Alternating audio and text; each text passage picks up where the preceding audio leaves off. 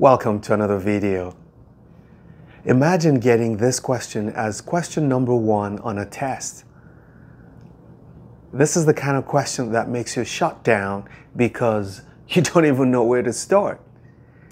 So we have an equation that combines a polynomial and a trigonometric function, and you have x squared plus cosine x is equal to 2024.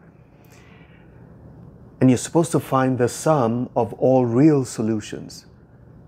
Now, at first, solving this equation might become scary, but as soon as you see that they're not asking you to find the solutions, they're asking you to find the sum of the solutions, you have to start thinking about the nature of the equation. And this is one of the easiest problems I've ever done on this channel. Let's get into the video.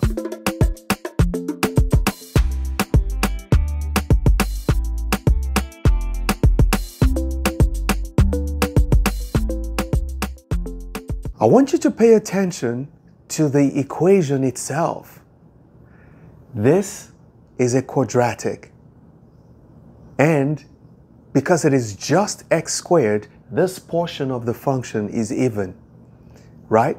So whether you plug in x or you plug in minus x, you get the same answer. The same thing here. Cosine is an even function. So the cosine of x is the same as the cosine of minus x, right? So, what does this mean? This means that if x, let's call it x1, x2, x3, let's just say we have a bunch of x's that will solve this equation. We don't know how many solutions it's going to have. But one thing we know is that if we solve this bunch of equations, if we solve this equation, we're going to have a bunch of solutions.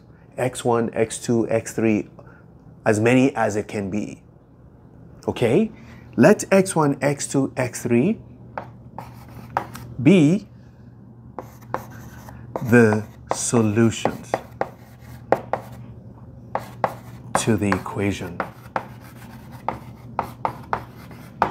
Because x1 and x2 and x3 can satisfy this equation, the negative versions of these values will also satisfy the equation, because this is even and this is also even. So whether you plug in x1 or you plug in minus x1, the equation will be satisfied.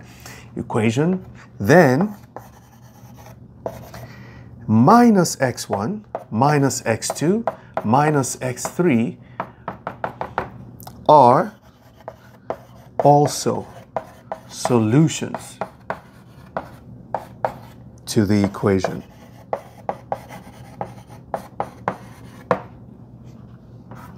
Since x squared plus cosine x is an even function.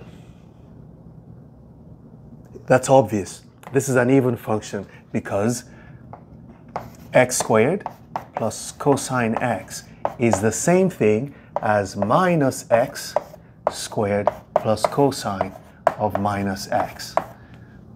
This is all you need to know, and you'll answer this problem, because now we don't even know what the solutions are. But one thing we know, if we add up all of the solutions to this equation, this is what we're going to get. So, sum of all solutions is, we're going to start from the first solution, x1 plus minus x1 plus x2. You see that?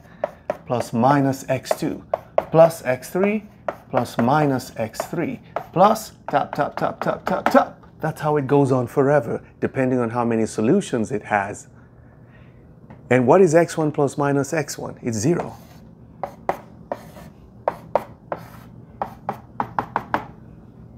They're all zeros.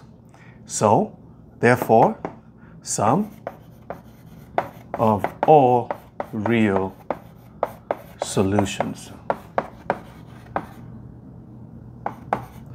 is 0.